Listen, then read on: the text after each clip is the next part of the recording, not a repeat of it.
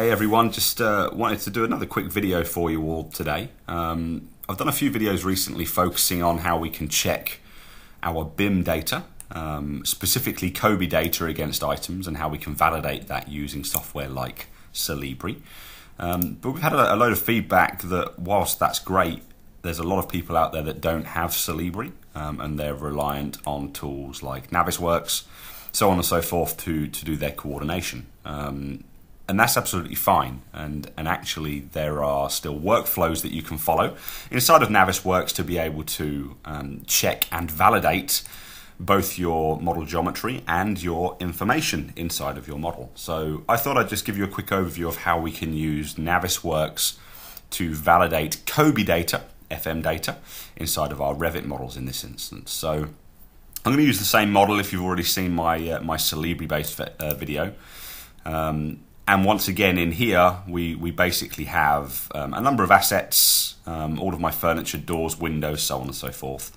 And I'm just going to point out that this door here, if I select this COBie asset and have a look in my properties on my left hand side, we have defined that we want COBie, and it's started to get information filled out. Now, what's really important about COBie, and I won't explain it fully today because it's a much greater conversation, but it's important that these are not left blank. If you have a value that is not relevant at that point in time, it must contain a n/a value, and that's really important, and you'll see why shortly. But we can use Navisworks to validate everything that we have, because on this door, we've got some data, and I've just done the opposite on this window. For example, COBie.component.description on this window has been filled out. COBie.component.description on this door is blank. I'm just going to save this file and head over into Navisworks and just play the role of a coordinator now. And just let's just take out the cache file so it's nice and fresh. Of the coordinator, and I want to validate what COBie data I have in my model, where my assets are, and if they are missing any data that we are expecting to see. And this is really easy in Navisworks using search sets. Search sets in Navisworks are very commonly used. If you're a Navisworks user, you'll be well used to using search sets already. But typically people are just using these to say, well, go and select all of my walls or my partitions or all of my steel or columns or whatever it might be, so that their clash detections or their timeline of work is a lot quicker. I want to push the fact that actually using these search sets, these sophisticated search sets, we can really quickly and really easily validate what we have inside the model. So here is my Navisworks set, file set. And I'm just going to come up to the ribbon and hit on Find Items. I'm just going to dock Find Items just on the left hand side, just because I'm going to be going between there and my Properties window. And what I'm going to do to begin with is just come and select this door that we saw over in Revit. And if we select the door and head over and look into our Properties, we can see that the door under the Element Properties has a number of different properties containing a number of our COBie dot properties. You'll notice that we do not have COBie.component.description. That's because it didn't have any value. Much like when you export things to IFC, if a property doesn't have a value, it will kind of be ignored by these other systems. If we go and check out this window here, we can see that it does have COBie.component.description. So what we can do to begin with is say, okay, Navisworks, firstly show me all of my COBie assets. So using our Find Items, I'm just going to make this a little bit bigger and just expand some of these columns a little bit here. Our category is linking to the type of property that we're looking at. So again, for these components, if I want to define whether or not it's COBie, I can select this external wall, go into my properties, they're always under Element, and in this case I have a property called COBie, which is no, because a wall is not a maintainable asset in this particular model and in general. But COBie is no. So I can use my Find Items to say my category is Element, my property that I'm looking for is COBie, and I'm looking for a condition equaling yes. If I say Find All and then use that in conjunction with my Hide Unselected, that will show me, in this instance, everything that the client has defined as maintainable asset or COBie asset in the building. We have a couple of curtain walls in there with some windows in. We have our doors and windows, all of our light fittings, fixtures, so on and so forth. So they are all defined as being COBie. I could take this and just export this to save that as a save set so that I've always got the ability to very quickly say, go and find all of my COBie items. But I want to take this a step further. I want to validate that out of all of those COBie defined components, that they have the relevant properties. So let's do one that exists first.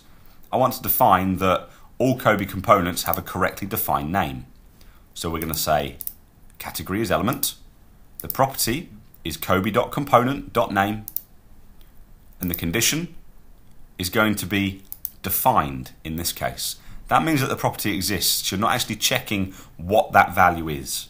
If I say find all and then hide unselected again, we should notice that in this case all of those individual components do have a component name. You could then take this a step further and say, once again, rather than is defined, we could then say, okay, element, COBie.component.name,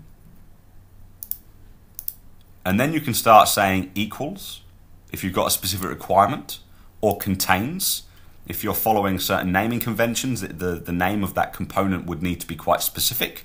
So you could say that make sure the name contains or starts with something or ends with something, so on and so forth. So we've got the ability to come in and start really defining exactly what we're expecting to see inside of our COBie assets. If I flip this around now, again, remember to export those out so that you can use them at a later date. I could just hit export, save that somewhere as an XML file. The likelihood is you would have a folder with all of your COBie validation rules in there.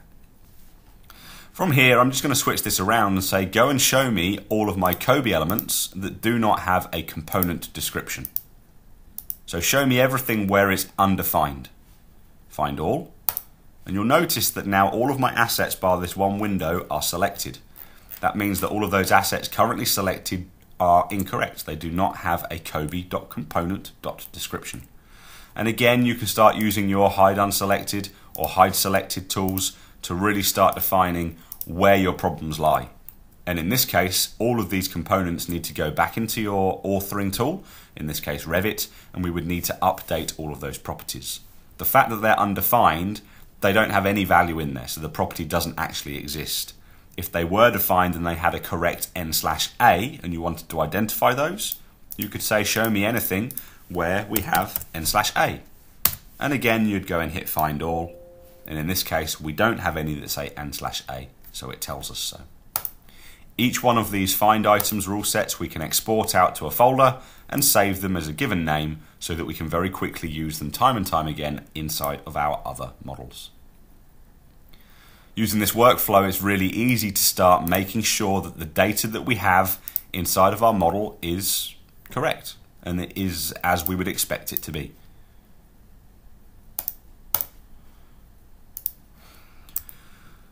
Again, the main thing here, the main point is using Navisworks, select your items, use your properties, find out where the property sits with regards to its category, look for the property, and then start grabbing its value.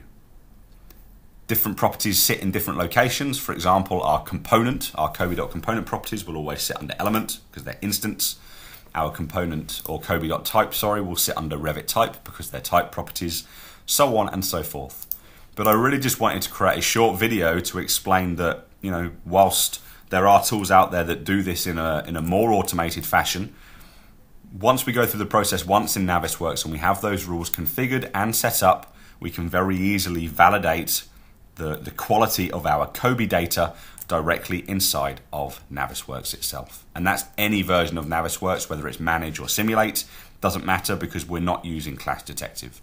And again, remember, we're coordinating. So once you've found those components, which we have a problem with, and we find them, and we change our view to match what we're after, and then maybe we've gone on to add a revision cloud or whatever it is to highlight what the problem is, and maybe we've added some text on there to say, no, COBie dot component dot description defined at all. We can then start using Navisworks' other functionality to maybe go in and start saving some viewpoints. So I could save that viewpoint. I could say COBie dot component dot description. Maybe put that into a folder called COBie validation. And we could start bringing all of those, essentially find, unhide, or hide unselected, to start building up our viewpoints. We could then use a plugin like BIM Collab or BIM Track or BCFer to be able to create a BIM collaboration format file, to be able to send that directly back into Revit so that the designer can actually see the components rather than getting a dumb report. So, really useful functionality. Navisworks is a fantastic coordination tool, and using these little tips, you can really get that information validation working the way that you want.